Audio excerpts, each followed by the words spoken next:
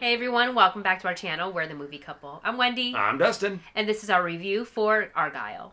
Reclusive author Ellie Conway writes best-selling espionage novel about a secret agent named Argylle, who's on a mission to unravel a global spy syndicate. However, when the plot of her book starts to mirror the covert operations of real spy organization, the line between fiction and reality begins to blur. This is also one of those movies we did not see the trailer or do a trailer reaction for, but I saw the movie poster, I liked the cast members that were in the poster, and I was like, you know what? It's got Matthew Vaughn, Henry Cavill, Sam Rockwell, just sign me up. Sounds great. It sounded like a really fun concept to where there's a writer and one of her books just happens to hit a little too close to home and then everyone wants to get in on the action or attack. It wasn't quite clear when we first went in, but it seemed like one of those, okay, this is going to be a little fun, campy popcorn flick, and there's going to be Henry Cavill in there. There's probably going to be some fun spy cliches, so why not?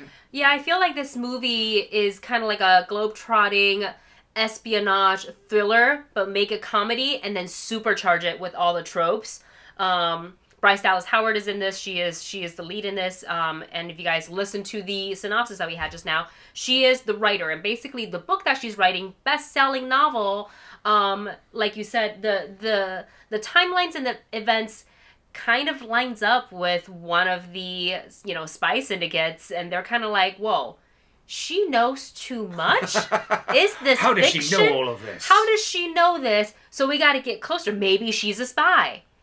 So we got to get close to her, because what if she's able to predict our next move, or she's working with someone who's there's all these possibilities, right? And we're going to kind of just cover that part of the synopsis for the movie, because the further we dive into it, the more of the spoiler territory we're going to get into. We don't want to do that in the review because there's a lot of twists and turns. This movie takes you on a wild ride. To say that there are a lot of twists and turns is an understatement. I mean, there are so many times where you think it's going one way and then they're like, no, we're going to do this now. And then there's also a whole bunch of tonal changes in this movie as well, to where it starts off as kind of like a serious, they kind of know that the fact that they're being a little silly.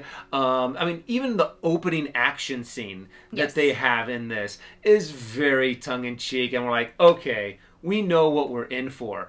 But throughout the movie, it starts shifting and it starts twisting and it starts changing things to where at one point I think my head almost exploded. So with that said, they do hit all the espionage tropes, but they kind of amplify it and they make it more comedy. So you are going to get some chase scenes. You're going to get, the beautiful men and women in the world of espionage, all the lies on top of another lie, on top of another lie, to be revealed by another lie, and all of that. I would say, it's a lot of fun to watch. In the first and second act, the first act, I thought when they started to kind of set up the scenario, I was like, oh, well, that's really, really interesting, because now you have this writer who's finding herself literally in the world of espionage that she writes about, and she's beside herself. She doesn't know what to do with her. She's like, I just want to be like me and my cat. I don't want any romance, don't want any action, just to be able to sit. I have my method. And then they start revealing certain things, and they start twisting certain things. She starts solving some of the puzzles, and then everything just goes haywire. I mean, that normally does kind of happen in action films, so, I mean, in spy espionage movies, but they really do ramp it up to 11. And when they hit Act 3, that's when they just completely bust the scale. Yeah, one would say they jumped the shark. There's two scenes in particular that we will not go into, we won't describe, because you can experience that for yourself. But when you see those two scenes, you're going to know what we're talking about. And I love the commitment to those scenes. They fully leaned into it. The people that are acting, all the actors that are in this movie, fully aware. This is a very self-aware movie, and I can appreciate that when a comedy does that. They call themselves out, and I was like, yes. And that kind of makes it more fun to watch for the audience. But these two scenes that they dedicate a lot of screen time to, I feel went on too long. The runtime for this movie is 2 hours and 19 minutes. And I think they could have had the same effect, the same story, without dragging out those scenes. Like, is it, like, pretty to watch? Yes. But it went on too long. I felt like we were watching it for 5 minutes. I don't know if that's an exaggeration or not, but it went on for an extended amount of time. And because I feel like they took up time with those two scenes, there were other, you know, like, plot lines and stuff that they didn't really, like, fulfill. So they just kind of put a bow on it at the end. Like, well, this is just how it happens. And I was like, well, no. Like, where's the connection from this point to this point? Like, had we not spent time on these things, we could have had a little explainer that would have taken less time than those scenes, you know, to connect it together. So I feel like for the movie, Act 1 started really strong. Act 2 was a little bit exposition heavy, which, given the nature of this film, it made sense for them to put certain beats in that second act. And the third one is just, like, bonkers. It's crazy. Yeah, and I feel like when you're in that first act and kind of going into that second act, and you're like, ooh, I'm wondering how they're going to reveal this, the twists start off as, oh, okay, that's kind of fun, but they go from fun and silly to just absurd and ridiculous, to where it was fun, but then you're like, wait a second, really? You're kind of going with that? Okay. It's a very sudden tonal shift. Yes. And I think if the audience knew, or was a little bit more set up at the beginning for this completely wacky evolution of this movie, I think I would have been able to enjoy Act 3 a little bit more. But it just got more and more and more absurd to where there was a point to where I was like, okay, I'm done.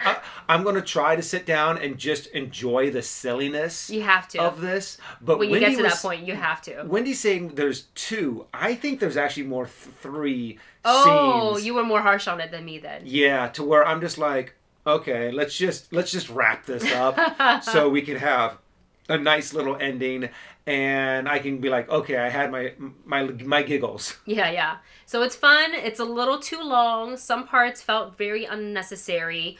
I will also say Sam Rockwell absolutely shined in this. He is he's always been fun to watch, and I feel like this type of character, I mean, I think the whole cast really enjoyed being in this film. I just can imagine the set being filled with, like, laughter and fun and tons of blooper reels. But Sam Rockwell did really, really awesome in this. I felt like it was like a combination of, like, him in, like, I felt like I was seeing, like, bits of, like, Charlie's Angel, like, remember when he was in Charlie's Angels, the Demi Moore one, not Demi Moore, the Drew Barrymore, Lucy Liu, and Cameron Diaz one, like, that was, like, there was, like, a little bit of that, like, kind of, like, snuck in there. Just, you'll see what I mean when you watch the film. And also, before we go ahead and rate this movie, we just want to let you know that you should stay for one mid-credit scene. Yes, one mid-credit scene, which I feel like when we were talking about what it was in the car, and that it may connect to something else, but I think it's just more of a nod / an ode to something else. But you'll understand when you see it. But comment in the comment section once you've seen it, let us know. And there is one other thing that I would like to add, is the fact that there were a lot of moments to where it's kind of like a fourth wall break within a fourth wall break within a story part, to where you're like, wait, how does that make sense near the end, that I just did not get for some reason. Oh, okay. But I was still kind of like, wait, what? And then they moved on, and I'm like, okay, never mind. Roll credits. Roll credits, and here we go. With all that being said, Wendy, what would you rate this movie? Knowing nothing about this going into it, I was actually really enjoying myself, because it took a second for me to adjust. Like, I was like, oh, this is this type of movie. It's going to be wacky. It's going to be funny. It's going to be over the top. I got it. And, like, then I was, like, in it for that kind of movie. Just have some, like, dumb fun, you know, in the theater. However, the third act, as I was watching, I was just like, what am I watching right now? And it made me, and because of those scenes that we're talking about is a bit too extended, in our opinion, that the movie lost steam for me in the end. Like, I think it had a really strong start, but the excitement for the movie kind of taper off for me at the end. So I'm going to rate this movie a matinee. For me, I thought that the way it started off was fun. As soon as they start revealing some of the twists and some of the reveals and some of the this is what really happened, I was like, okay. But as more and more and more and more and more got revealed, and the more ridiculous they got, they started to really lose me. So even though the beginning is fun, you can have some good popcorn, you have some good laughs, and later on you do laugh at just how over the top ridiculous in it, I'm gonna say stream it. I also want to note that this is actually inspired by a book called Argylle, with the author name being Ellie Conway, who is Bryce Dallas Howard's character in the writer that she plays in the film. However, the book Argylle does not it's like an actual spy thriller. So there's no I mean, we haven't read it, but I read the description right before we filmed this because we're like, oh, it's actually a book. So yeah, it's an actual spy espionage. There's no comedy in it. There's no like, oh, and then like the spy people came after the writer because what she wrote to hit too close to home. It wasn't like that. So I just wanted to point that out. If anybody read the book, let us know in the comment section below. Thank you so much for watching. Don't forget to like, share, and subscribe, and we'll see you in the next one.